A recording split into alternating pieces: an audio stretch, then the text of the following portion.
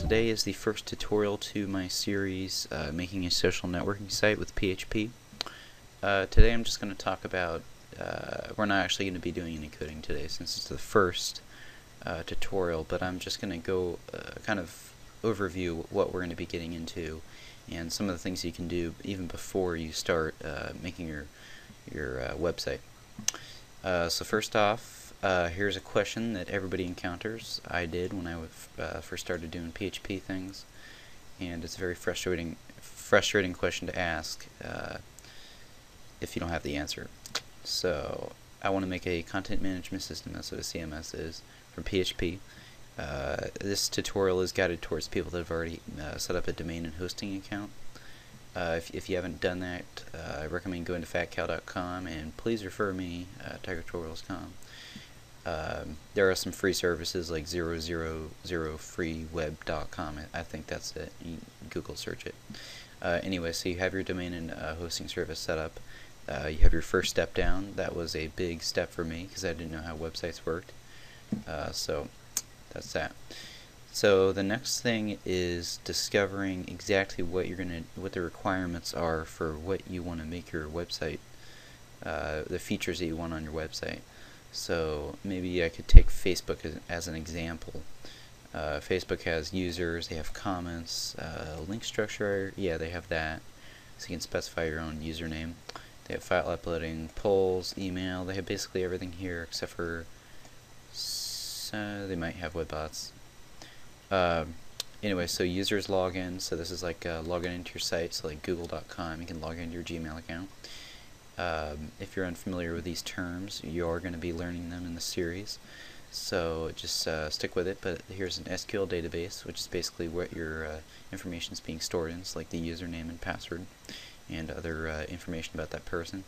It's going to be using PHP, and everything about your site is going to be using HTML and CSS to display the actual information, since HTML is the only way you can display information on your website. CSS can enhance the display of HTML, and you can display other files like GIFs, PNGs, PDFs, but they're not technically considered a website.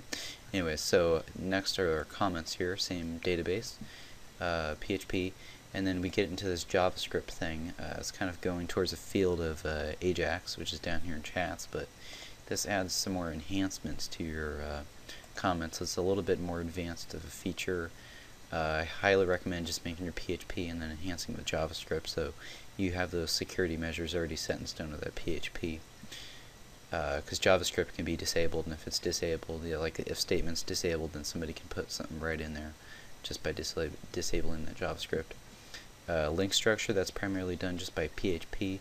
So like parsing a link, instead of making it ID equals a long string of numbers, you just do ID equals and then the username. So I could do ID equals Tiger Tutorials. That'd be a link structure thing. It'd be parsing it back into something that's readable by the computer but readable by the human. And I have not done this, and I probably should. It's good for SEO, which is going to be what I'm talking about down here. File uploading. You can upload it on an SQL database, but I highly recommend doing a file server. PHP, SQL for metadata, so like the name of the file, etc. JavaScript enhancing Ajax.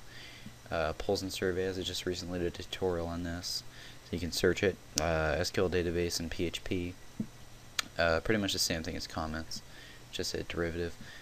Email, you're going to be using PHP and email functions, possibly a SQL database to track exactly who sent the email, what time, things like that. And you can also send that along with the email. Same thing, forms, PHP, email function, actual SQL also, because you're going to be submitting information. So forms, comments, users, polls are all very, very similar, very redundant. You can even copy the code probably. Webbots and spiders, this is a little bit more advanced. You're going to be using curl bots, or you can use like fgets functions, but curl bots I think are like 100 times faster. I'm not sure what the statistics are, but they use PHP for that. Possibly email to send you back the information, or SQL to upload the information, but this is a little bit more of an advanced feature that I'm going to be making some more tutorials on that can't be covered right here. And actually, some of these things down, like HTML, is not required for webbots and spiders, so we can just no, I'm not going to bother with that. Third-party embeds, so possibly like a Google map. You're going to be using PHP to render exactly where that item's going to be. So maybe you're going to put a human there. Longitude, latitude, you're going to be entering that with PHP. JavaScript is actually what's the actual third-party embed with the maps. So you're going to have to use that. Oh, and you can also make an image. Google allows that. And then you're usually going to need an API key for all the APIs that you implement in your site. And Google also has that. And you want to make a chat room. I haven't done this yet. It's very similar to comments, but chats usually go along the lines of having instant updates. So on Facebook, there's a little feature on the very right-hand corner, bottom right-hand corner, where you can just click on somebody and chat with them. This usually requires timestamps to see if they're online. PHP, as with everything else. Lots of JavaScript to make it interactive. It's kind of an optional detail there, but you want to make sure that the users see updated results, and then AJAX. So this is going to be asynchronous updates. And this is the heart of all chat rooms. Basically, it's just AJAX, which is a combination between PHP, JavaScript, SQL, HTML, CSS. It's basically, it's not a language itself, it's just a culmination of many. Anyway, so that's basically covers most of the features anybody wants to do on a website. There are some additional ones. So our next topic here, search engine optimization. This is something that is kind of a preliminary thing to do before you start your website and during your website. So yeah, start your SEO plan today. One of the key things with search engine optimization, SEO, is having like a keyword-rich website.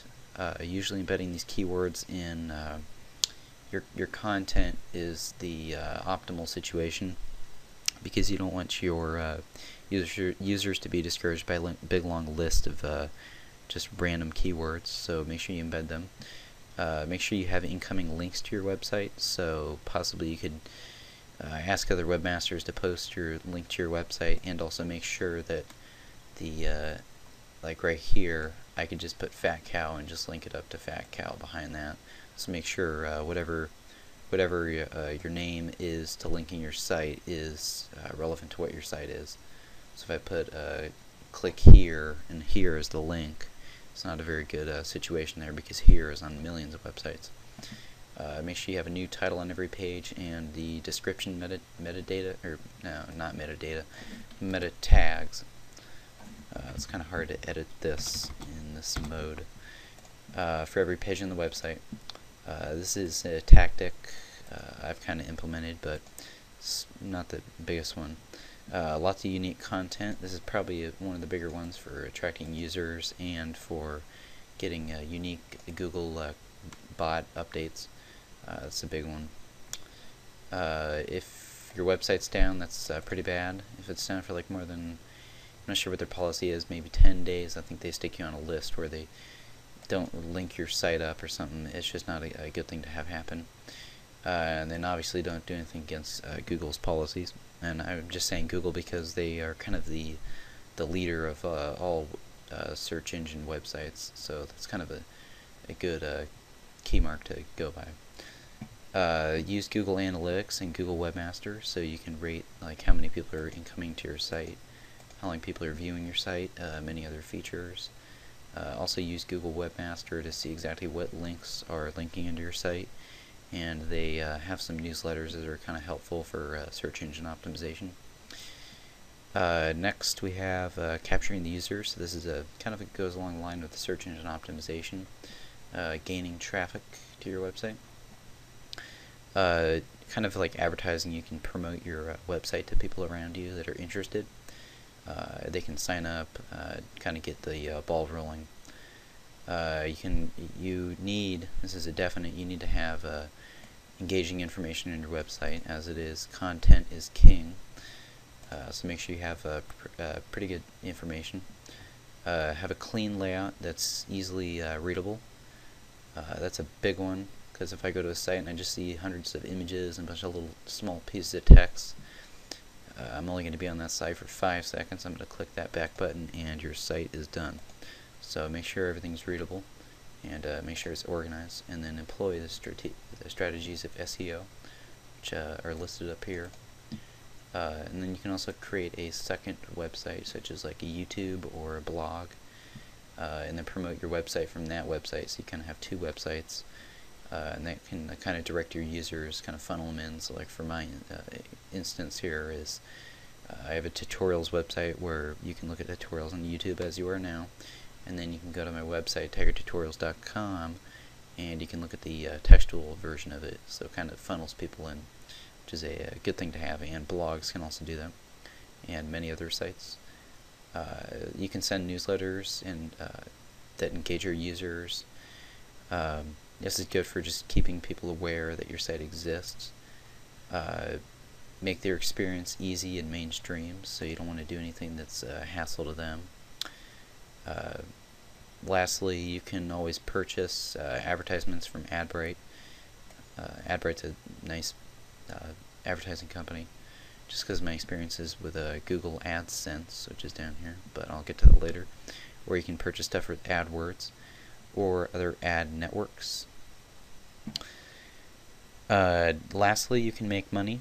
I first started trying to make money when I first started my website, and it was not very successful. As I said, Google AdSense had suspended my account because I had some fraudulent click activity, so I highly suggest that you do not put Google AdSense on your site when you first start up, maybe a year after, once you get some incoming traffic and they look at your site as relevant. So make sure you don't just throw that Google AdSense in there, or else you're going to be disabled for the rest of your life. It's kind of my situation. And yeah, so don't click on your own ads. So that's pretty much the whole setup for the social networking site that we're going to be setting up, and for many other sites. Please go to tigertutorials.com and subscribe. Thank you.